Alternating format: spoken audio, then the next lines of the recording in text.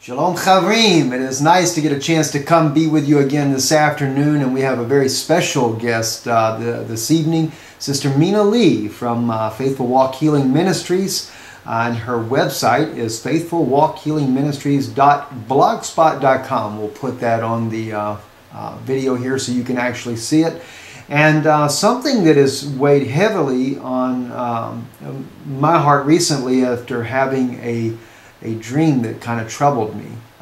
And I've seen this before, and it was kind of interesting because Sister Mina Lee actually contacted me, and we talked a lot about the racial tensions that are brewing in the United States, and not so much from anything as far as a spiritual side, but it's just the enemy. It's Satan has come in. He's trying to upset the people and to bring a divide in this country. And there's a lot of things we're going to touch on tonight that I think is very important for you to be aware of, to be vigilant about as well, and then also that we might strengthen the brotherhood between the Christians, regardless of what ethnicity that we have in our backgrounds. And I say that also because I speak a lot about the Muslim people as well, the Arabs around the world, and I'm not against my brothers that are Christians, and even the ones that are not, because we want to win as many people to Christ as we possibly can.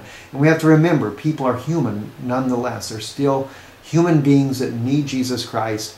And so we're in a very serious hour, very serious time that we're living in.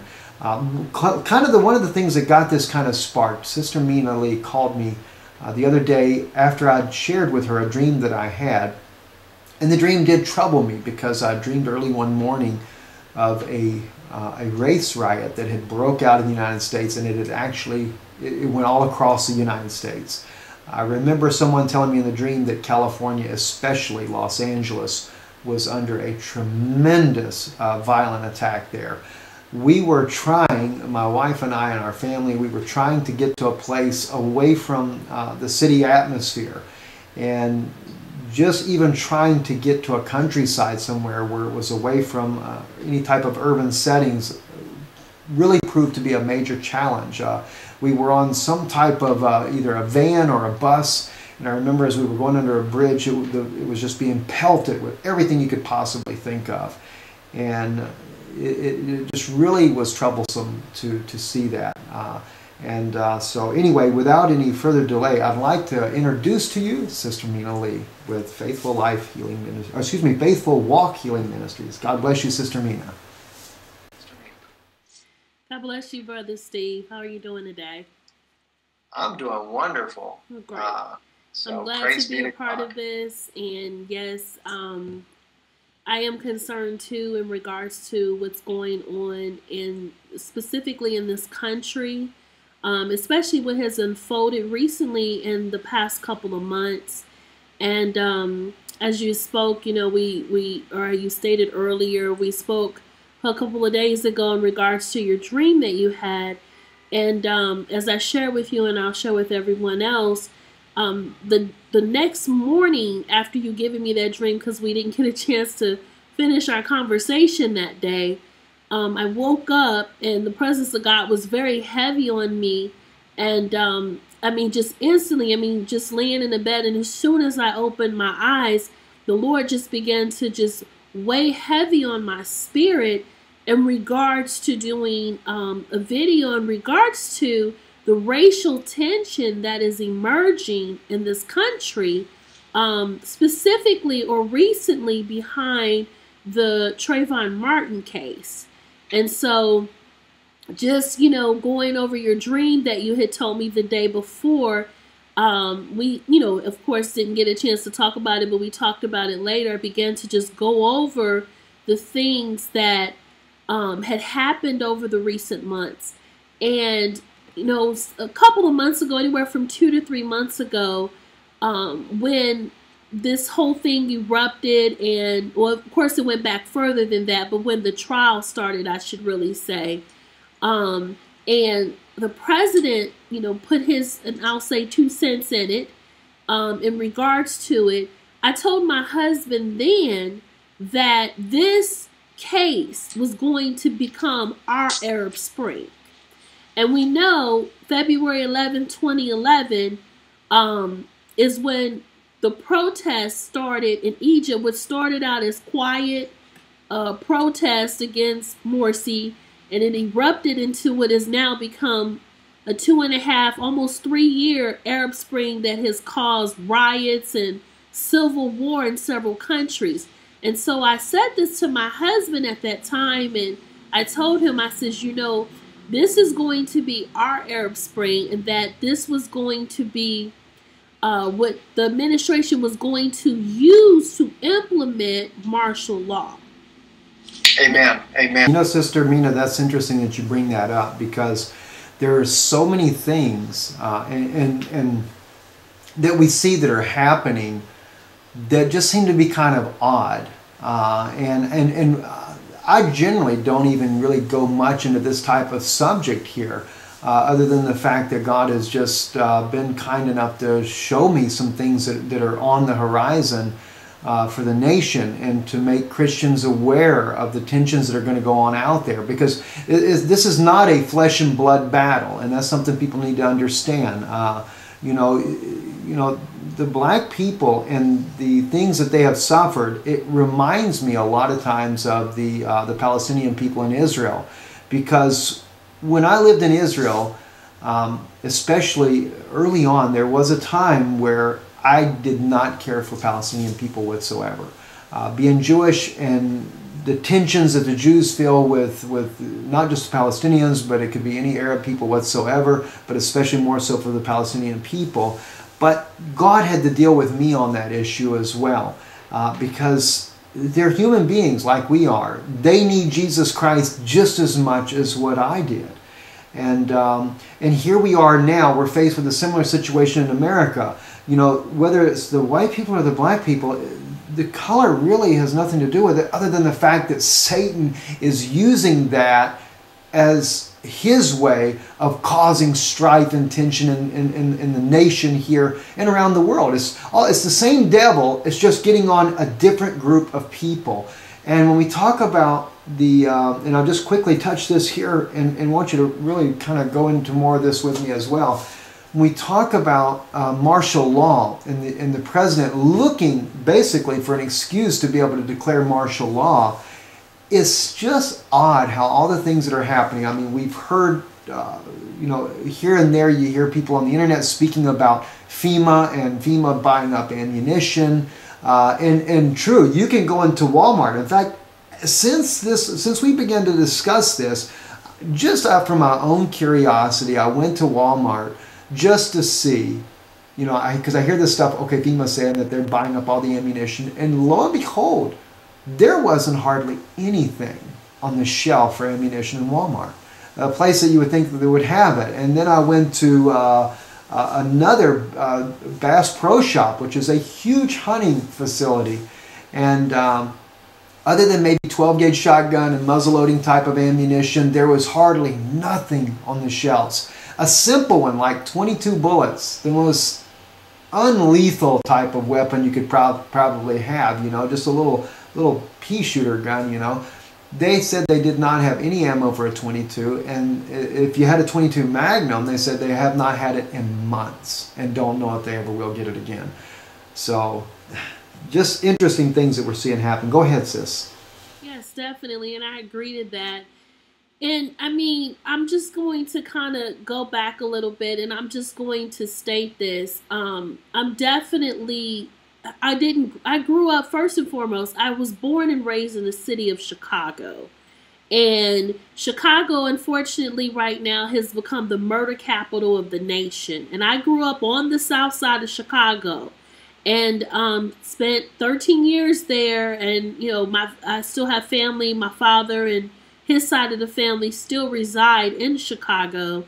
I know a lot about Chicago. I know a lot about the Chicago politics. I know a lot about President Obama. I know a lot about the church he came out of. I know a lot about Jessie Jackson and Al Sharpton because I'm from Chicago. But I'm just gonna say this. You know, and I put this lightly, as a black person, you know, I've been called all kinds of names. I've been called traitor, sellout, Oreo, whatever, because my family, first and foremost, is biracial. My husband is a Messianic Jew, praise God. Amen. But, you know, I've dealt with both sides of the fence in the sense that I can relate to prejudices because I didn't grow up learning prejudice. But when we moved to Colorado in 1993, I went from, you know, predominantly black school to all white school with 5 blacks, you know, and 900 children. And, you know, I was tormented. And so I know what it's like. And even as an adult, I have went into different places and I've been discriminated against. But on the other side, you know, I've lived in well-kept communities. I grew up middle upper class. You know, my children went to magnet schools. So, you know, I know kind of both sides of the fence. And so I sympathize on both ends. But, you know, as a black person, I want people to understand that what is unfolding right now has really nothing to do with race. Race is being used as an excuse. And that's what I need the people to understand and see what's, you know, what it's not about. It's about dealing with things for what they are and not how they make us feel. Because that way you stay out of trouble. Again, it's like Ephesians chapter 6. We wrestle not against flesh and blood. So it's not the people we're dealing with in these situations. It's the spirit behind the situation. And that's what I want to kind of uncover, Satan's plan and plot behind this situation. So let me just say this. As far as Travon Martin is concerned, just in my opinion, this is merely my opinion, I did not agree with the verdict. I didn't. You know, now whether or not it was racial, I personally do not believe that the man killed him through racial motives. I believe it was a power trip that the man had. Now, this is only my opinion. But nevertheless, even if it was racial, even if it wasn't racial, here's what we need to see as Christians. The fact of the matter is, whether it was or wasn't, this administration has used this situation to start a civil war. And I'm going to throw out some facts here, if that's okay with you. I'm just going to throw out a few facts. First and foremost, first, let me go back. In 2012, Saints, there was at least a dozen or so people that I knew, both black and white, who had dreams of a civil war coming to this country. This was long before Travon Martin was even heard of. And through this civil war, martial law was implemented. And several of these people that I knew posted their dreams on YouTube, Saints. So they can go and look this up on YouTube. They're still there. Okay? And so that's the first thing. Second, what do you mean there's no such thing as gun control, only people control? Tell me what that means. Tucker, this is part of your ideological ploy by this administration. They're not being authentic with America, whether it's the sequester, healthcare, or the gun control issue. What they do is they manipulate an emotional crisis, a national emotional crisis, to further an ideological agenda which involves the evaporation, the slow disintegration of your civil rights, your liberties, your ability to live and let live. And it's a disturbing pattern that... Second of all, now going back to the current events, so now we have had this Travon Martin case. This situation has been used, this young man who was killed is being used as a martyr. He is being worshipped almost, so to speak, and idolized. And you know the first commandment is thou shalt not have no other gods before the Almighty God, okay? And the people have taken this situation to an extreme. Yes, it's sad that a young man got killed. It is sad, you know. But how many young men get killed every day? The fact of the matter is, coming from Chicago, I mean, in 2005, no, not 2005, it was 2008, Chicago had over 600 murders in 1 year, and it is 90% black on black crime. We didn't hear nobody talking about it then, but again, the Travon Martin case came out and everybody was... It's so interesting how that when it does seem to be something that could possibly be a racial motive behind it, then the media really jumps on that type of particular case. But the epidemic of the black population attacking one another is sad. It's sad to begin with, and it just shows that there's a lack of God. It's really sad. Go ahead, sister. Well, brother, this is what people have not understood. Because a black man, and I'm just going to put it out there, has been voted into this administration or is a president, the mistake, and I'm not talking about the unsaved, because the Bible says we cannot judge the world. We can't judge the people who are not saved, but we are given the right as Christians to judge within the church. That is written. A lot of people misconstrue the judge not lest ye be judged, famous chapter, Matthew chapter 7. What's so funny is that people like to take one verse and create an entire religion from it without reading the whole chapter. And I tell people, well, what does the next verse say after that? And 9 times out of 10, people don't even know because they haven't read the whole chapter, which, the right. Chapter yourself, is based off of hypocrisy. It says the same matter that you judge, you'll be judged. So basically, before you judge, you need to make sure your own household is clean, is what, to sum it up. What Jesus is saying, don't be a hypocrite when you do judge. But we don't realize that our world without the Bible is based on judgment. I mean, people judge you when they interview you. They judge you, whether you're going to have a job, you stand before judges to get a traffic ticket, or a court of law, You get judged constantly. Every day we're judged by people. We're judged at our jobs, in the schools, on the streets, in the churches. I mean, we are. So our life is based off of judgment. God is the ultimate judge in the end. But here's the deal. This is what upsets me.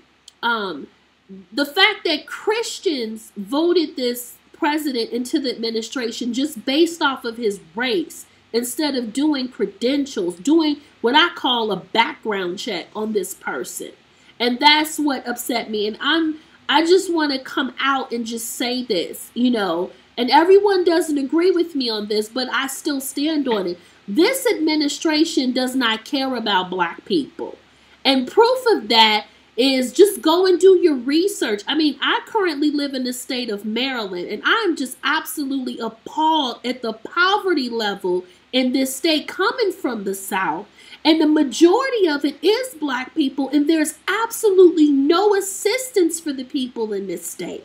But yet Maryland is a liberal state, a democratic state, so democratic and so liberal that there was almost a war that erupted out here during the second term elections because of the few conservative people and Republicans. And a friend who ran for governor, actually, of this state is a friend of my husband's, and he has his own radio show here in Maryland, was talking about how the people were literally had broken into his house.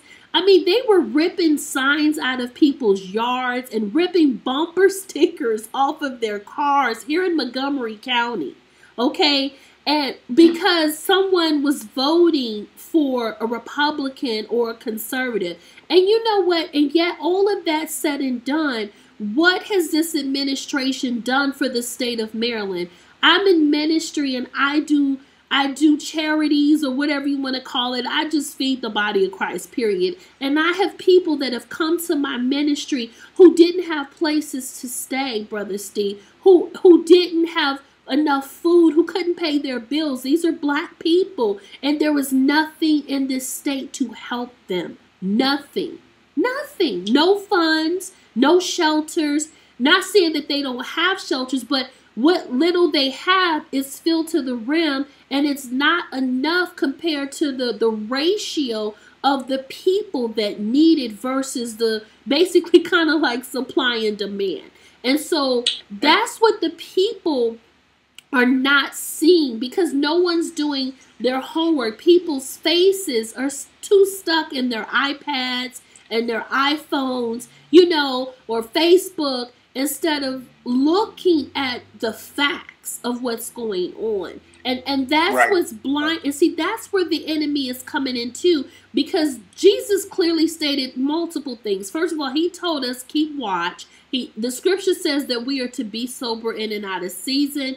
It was the Apostle Paul that said that God would not have us ignorant or in the dark. So we as Christians should be alert of these things, so that Satan does not come in and basically pull the wool over our eyes, because he's doing what?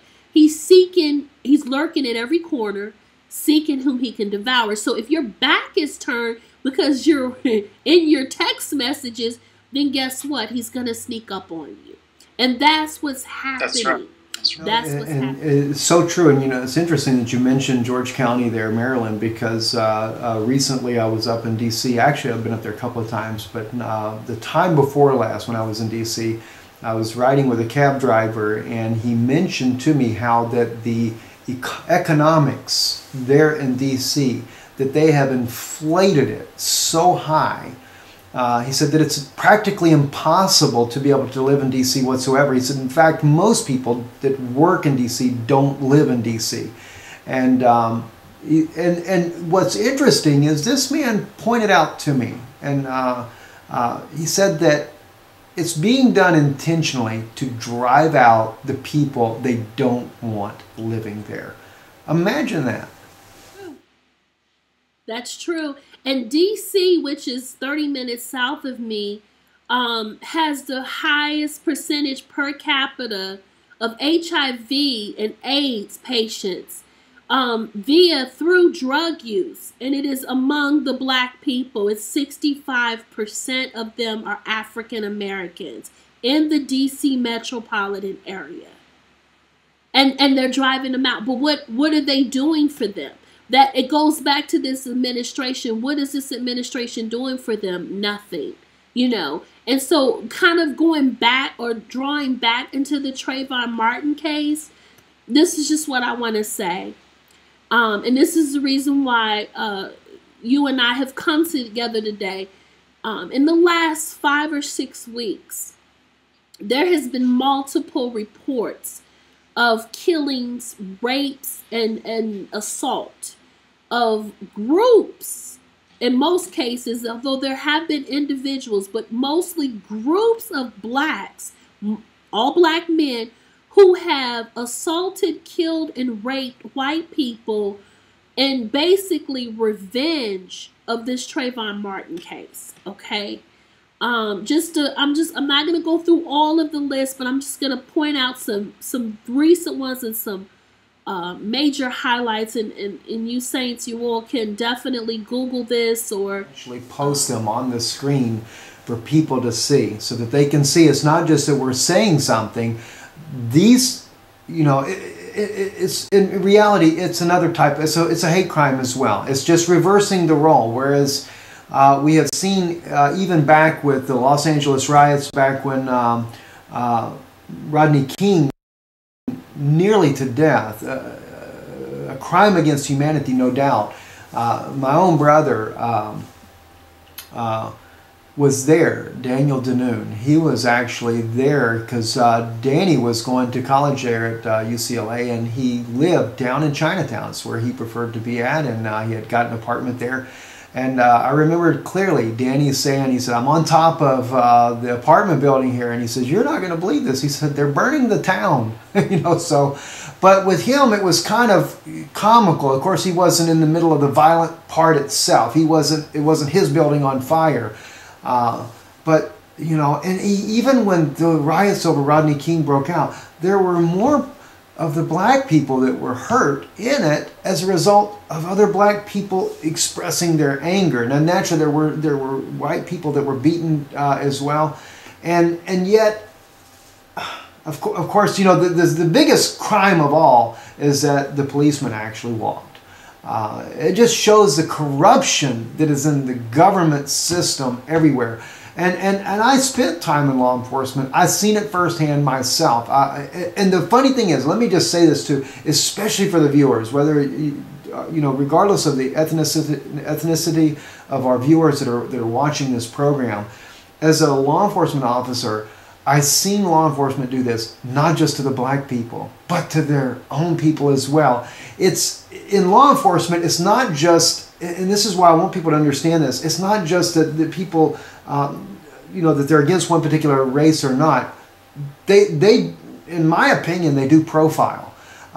You don't have to just be black. If they think that you're quote unquote white trash, they got something against you, they're going to do this to you as well. And I personally took up for a white man that was chased down for running a stop sign.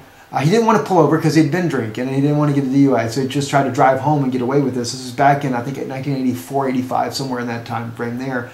And when the police finally got at his house there, they had about 20-something cruisers, following this guy, and they beat him nearly to death. He's a white guy now. Had white officers, white guy. So see, it's not a matter so much as sometimes color, and that's what people don't understand. They were angry with this guy. And I remember, Sister Mina, you brought out to me a point about power trip. Travon Martin, no doubt, was on a power trip. And I agree with you 100%. You find that especially with people that are not quote-unquote law enforcement officers, they're security officers, and for them, it's even more of a power trip. They want to show that they've got some kind of authority to be able to do something, and Travon Martin just ended up being at the wrong place at the wrong time with a guy that's got an issue here.